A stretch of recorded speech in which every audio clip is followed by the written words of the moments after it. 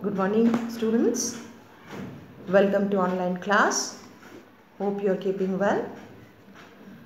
So students, once again I am with you, and today I am going to teach you English literature from your reader book. Chapter number 8, the poem Mending Wall by Robert Frost. I am wanting to teach this poem today. There is a reason, because this poem, it is one of the finest poems or outstanding poems of Frost in the field of English literature. I want that you should know the content of the poem, and at least you will have some idea about the poem, so that when you will have the regular classes in your school, it will be easier for you to understand it. Because this poem, it is based on philosophy of Frost. So, I am starting with this poem, Mending Wall. So guys, I am going to read this poem first before you. Something there is that doesn't love a wall, that sends the frozen ground swell under it and spills the upper boulders in the sun and makes gaps even two can pass abreast. The work of hunters in another thing, I have come after them and made repair where they have left not one stone on a stone, but they would have the rabbit out of hiding. To please the yelping dogs, the gaps I mean, no one has seen them made or heard them made, but at spring mending time we find them there. I let my neighbor know beyond the hill, and on a day we meet to walk the line and set the wall between us once again. We keep the wall between us as we go to each the boulders that have fallen to each, and some are lobes and some so nearly balls. We have to use a spell to make them balance. Stay where you are until our backs are turned.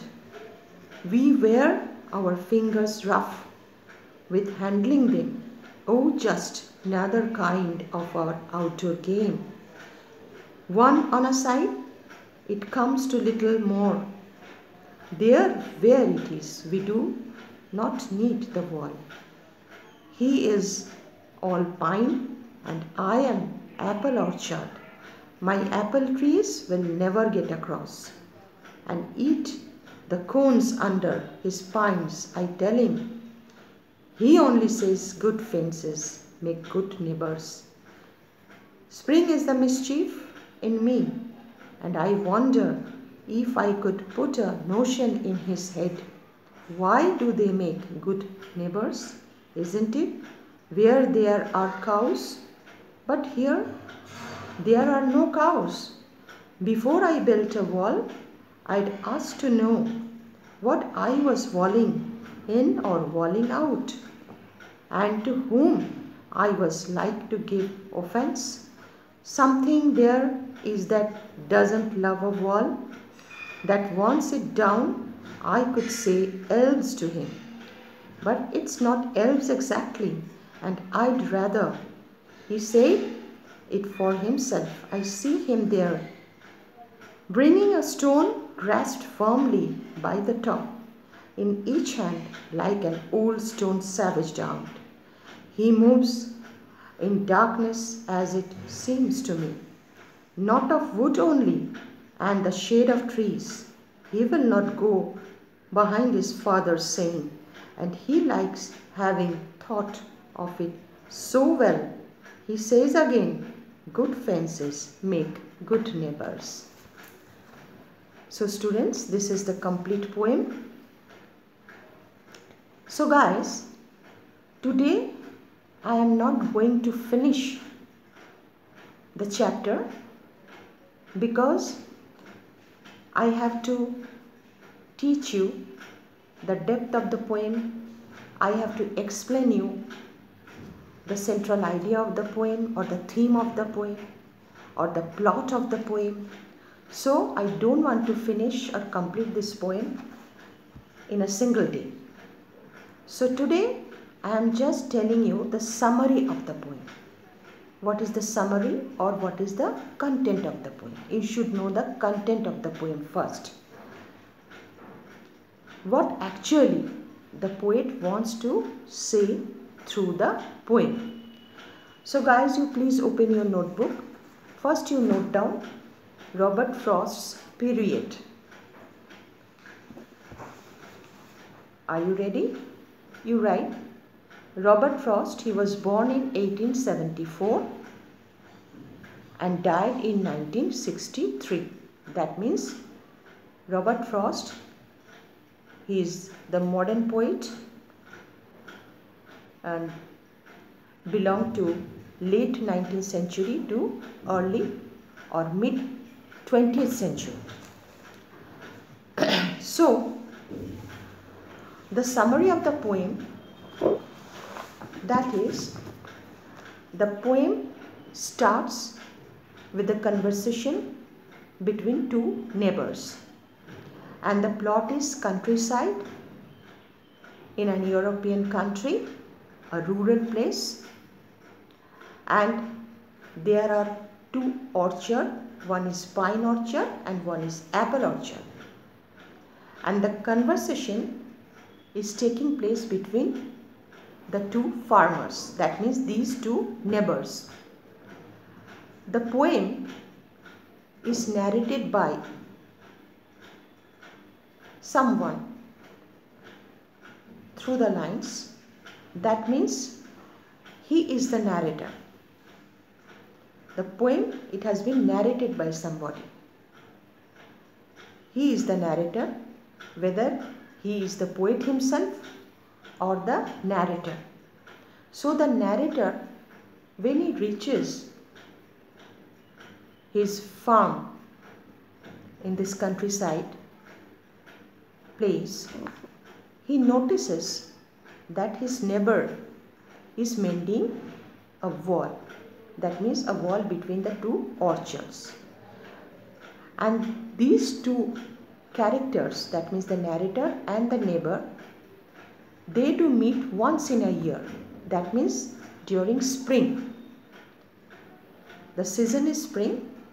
They do meet in spring to supervise their orchard and to survey the area and to inspect the wall in between the two farms. That means the narrators and the neighbors.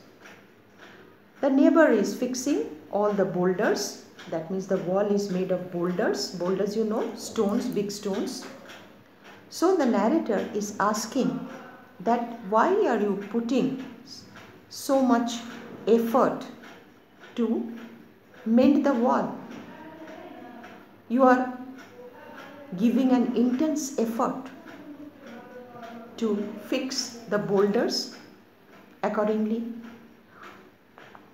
Then the neighbor, he replies, because I want that fencing, this fence should be strong. If the fence is strong, then the relationship will be good between the two neighbors. And if the fence is weak, it will fall down and there will be no boundary. Then relationship is spoiled between two neighbors. That is why I am building or mending the wall and fixing the boulders firmly, that there should be no hole even between the two boulders. Then the narrator, he wonders because of his reply. So one more question he throws. He says that spring, it is spring, And now all the trees will be covered with sweet fruits, juicy, delicious fruits. And what will you do with the branches? You cannot control the branches of the tree. I have pine orchard, you have apple orchard. The cones of my pine tree, it will cross the border. It may cross the boundary, that means the mending wall, that wall it has been mended or you are going to mend. And your apple tree's branches may cross the border. Then what will you do? You cannot control the nature. You are not going to cut the branches of the trees, or neither I am going to cut the branches of my pine trees. Then the neighbor, he is kept quiet because he has no logical reply. Thus the conversation, it is going on, and the poem is in a form of conversation, question and in answer form. Questions, those are thrown by the narrator. Answers are coming from neighbor's side. Some humor and wit, those are also there. The poem, it is based on humor and wit. And the poem, it ends with a tone of satire. In the end of the poem, the poet says, through some lines, I am going to read once again those lines. Please listen to it carefully. What are those lines? He will not go behind his father's saying, and he likes having thought of it so well. He says again, good fences make good neighbors.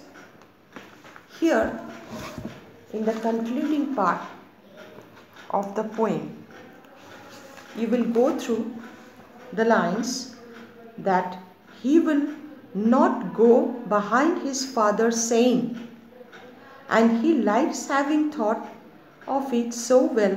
He says again, good fences make good neighbors. So the narrator, once again he is asking that why you are injuring your fingers, because you are placing the boulders, those are not of same shape. Some boulders are round, some boulders are shape of loaves, loaves mean bread, some are hexagons, some are squares. So the neighbor, he is having lot of difficulties to place those boulders in their own places or fix those boulders in a proper manner, and for that his fingers, he is getting injured. But he is doing, because he wants to say that if I build or if I fix a good fence between the boundaries, then we can maintain a good relationship between us. If we will build a good fence, then we can maintain a sweet relationship between two neighbors or between us. Good fence will not cause any conflict, any tussle between the neighbors. So that is why I am mending the wall between our two plots or farms. That is his reply. So the repetition of the line, good fences make good neighbors. There is a philosophy of Robert Frost through the character of the neighbor. So here Frost has presented the neighbor as the mouthpiece of his own. So, these 3 lines, once again I am reading. He will not go behind his father saying. The poem concludes with these 3 lines that the neighbor, he is only following his father's advice.